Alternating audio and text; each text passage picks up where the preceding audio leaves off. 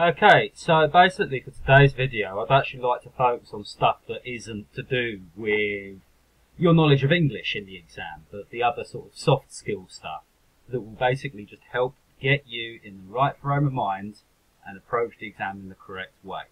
Okay, I do have plenty of other videos on how to prepare for the exam in terms of what you need to do, how to answer the questions, etc. So please do check those out. But for now, we're just looking at before the exam, during the exam, and after the exam, in terms of how to approach it in a general way. The first couple of slides are fairly general for any exam, and then we go into more specific details about the functional skills English exams.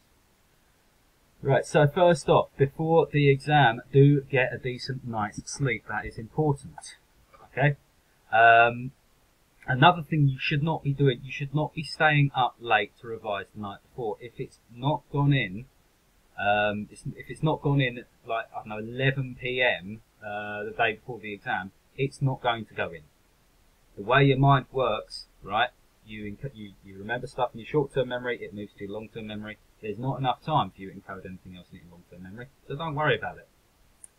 Eat a decent breakfast on the morning before, you know, something with plenty of energy, you know, carbohydrates, etc., etc., so you carry on that energy throughout the day. And again, do drink plenty of water. Do also make sure you know the route to the centre. You know, whether you're getting the train, whether you're getting a lift, whatever.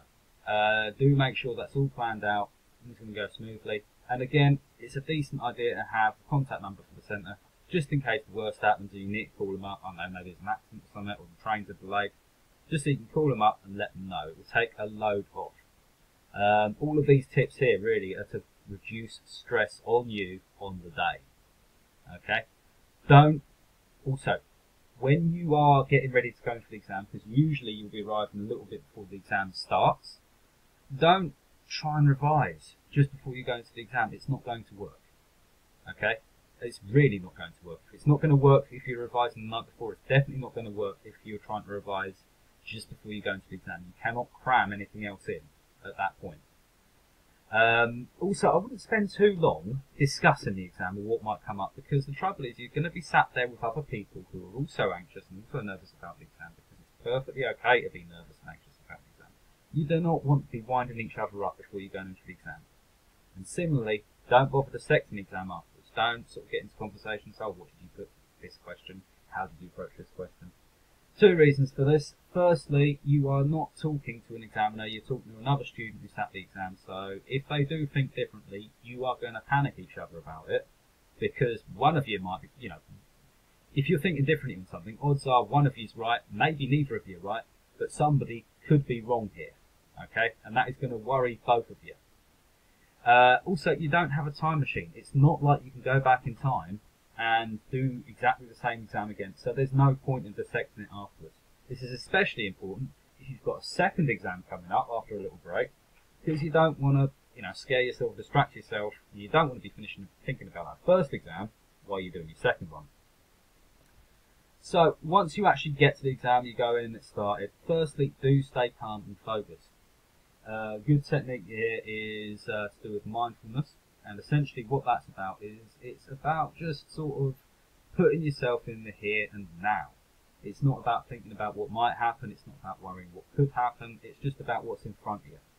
So there's some deep breathing exercises you can do. It might be an idea actually, when you open paper, not even to start writing or reading, just take a few deep breaths, focus yourself, make sure you're there, and then start. You should also be in a position where you can see the clock and the start and end times. This is important because part of an exam is time management. If you can't easily see the clock and the end and start times, you can ask to be moved to a place where you can see these. It's a good idea to take a clear bottle of water in with you to stay hydrated, and do only bring in what you're allowed for your specific exam. Okay? It's not worth the hassle. If you accidentally forget and, I don't know, you leave your smartwatch on, that could disqualify you from the whole exam. It could also potentially disqualify anyone else who's sitting the exam with you from it. So please don't be that person. Only bring in with you what you're allowed. So let's have a quick look then. Let's move on to think about specific exams, and we'll start with the writing paper. So specific techniques for managing stress, managing how you deal with and how you cope with the writing paper. So, I mean, if we have a look at this task here. Now, the first thing you're going to be doing in the writing paper is planning. You're going to be developing your ideas. Do take time to do that. You should be spending a good few minutes at least just getting down the plan. And one thing that can help here is, as I said, mindfulness. It's about focusing on the here and now and the immediate. So at the point where you're planning, you're not writing, you're planning. You don't need to worry about writing yet. So all you're doing with your planning is you're looking at these bullet points, or if you're doing level 2 paper, you're reading through and drawing out what you need to be talking about. And you're just writing down, jotting down how you'd answer that. So, you know, why are you writing? Well, why am I writing? I'll just make notes about that. Don't think about the exam, don't think about what you're going to be doing after you finish planning. Just focus on the planning. Focus on the task that is immediately in front of you. Okay? Also, if you do get stuck, it is okay to take a break. You know, it's okay to take a minute or two just to centre yourself, just to sort of focus yourself, and then carry on. Okay? It really is. So, I mean, general tips, yeah, do take time to practice being mindful, as I said at the start. You know, do just sort of focus on what's immediately in front of you.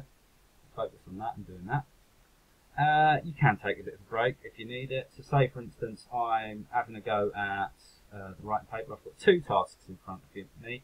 I am stuck planning the first one. Well, what I could do is I could start planning the second one. And hopefully, by the time I finish planning the second one, my subconscious has been working away, and I've got some ideas for the first one as well. Planning and proofreading is also important. You know, do save time for that. As I said, time management is a big part of the exam, really. So, moving on to the reading paper. Again, if you get stuck on the question in the reading paper, do move on. You know, it is, if you are sat there sort of staring at a blank piece of paper for 5 minutes trying to will your brain to answer it, odds are you are going to get more confused, more lost, and more stressed. Move on. Now, the reason why this technique works, like moving on when you're stuck on a question, moving on to the next one, the reason why it works is because your subconscious brain that you're not even aware of is still thinking about that question you're stuck on. And your subconscious brain is pretty good at figuring stuff out. So by the time you have finished the next couple of questions after that, there's a pretty good chance that going back to the question you're stuck on, you've got some ideas now. Also, do read the questions carefully. You know, with the reading paper, it is really important to do that.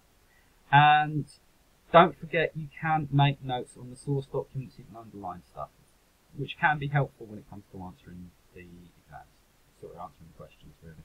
I mean, for instance, if you're working at level 2, you know, you're probably going to have some stuff to do with bias and stuff like that.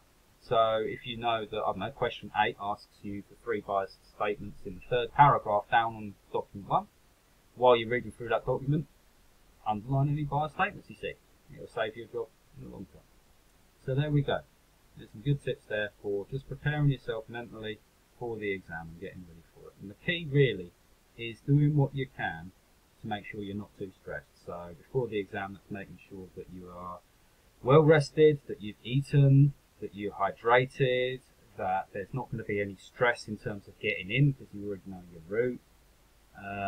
It's going to be things like, you know, not necessarily trying to cram in last minute revision because that doesn't work anyway. When you actually get into the exam, it's making sure that, you know, you're comfortable, that you can see the clock, you can manage your time and everything. When you're actually doing the exam itself, it's just about being aware of what's in front of you, working on what's in front of you, and remembering if you're getting stuck, you can move on and come back to it. Okay, so there we go.